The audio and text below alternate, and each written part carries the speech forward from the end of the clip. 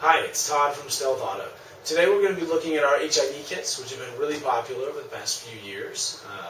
We're going to show you a little bit about what you get in the kit and give you some tips to help you make the best decision before buying. H.I.D kits are a fantastic way to upgrade the look of your headlights. When you get your kit, it'll show up in the mail like this, in a small box.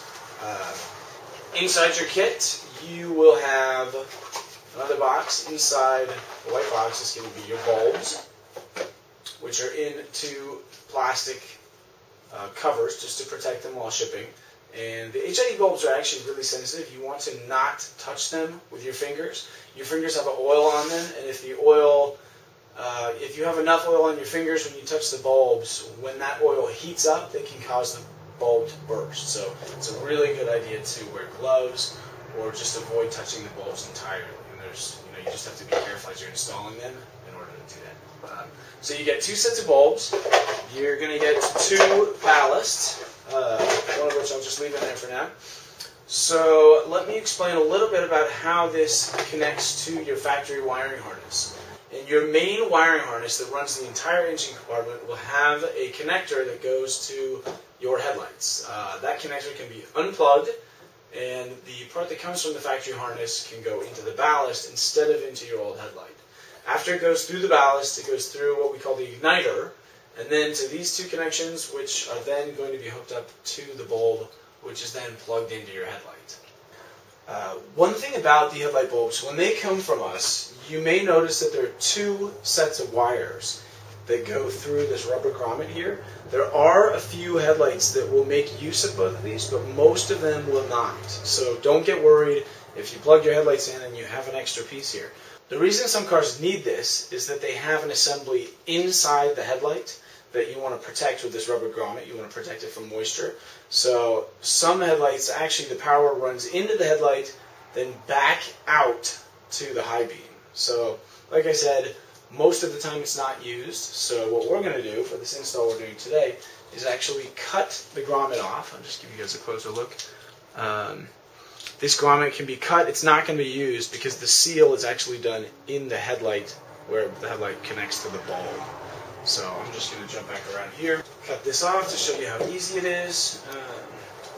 What you want to watch out for is that you just do not cut any of the wires, obviously. So I'll usually just use a little X-Acto blade, make a tiny cut. Once you get a cut started, it's that simple.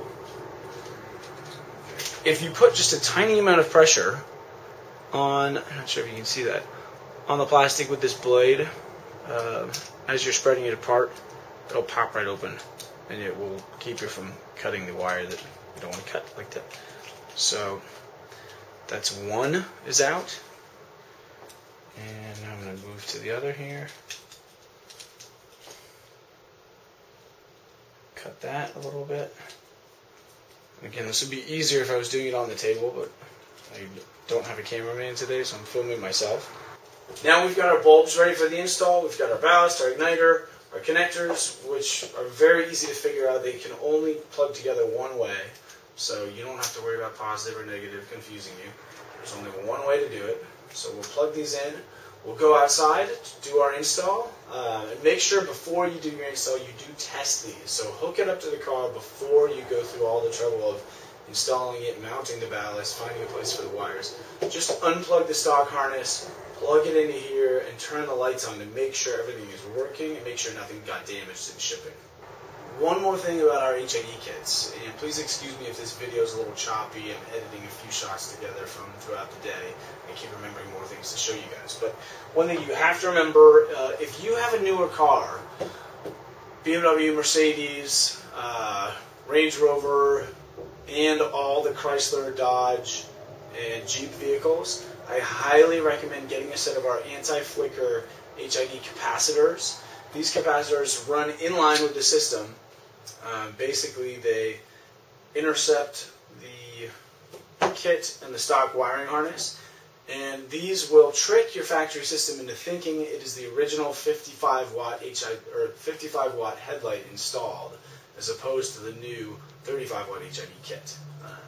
This will eliminate any bulb out warning errors you may get, or flickering or strobing that happens because the system is expecting one voltage and is getting a different. So if you have any questions, be sure to email us at service@stealthauto.com. And if you're watching this on YouTube, be sure to subscribe to our channel by pushing the subscribe button on the left. We've got a ton more videos like this, and we're releasing them every week, so it'll give you tips and tricks about all the parts we sell at Stealth Auto, and even some that we don't. So thanks for watching. Have a great day.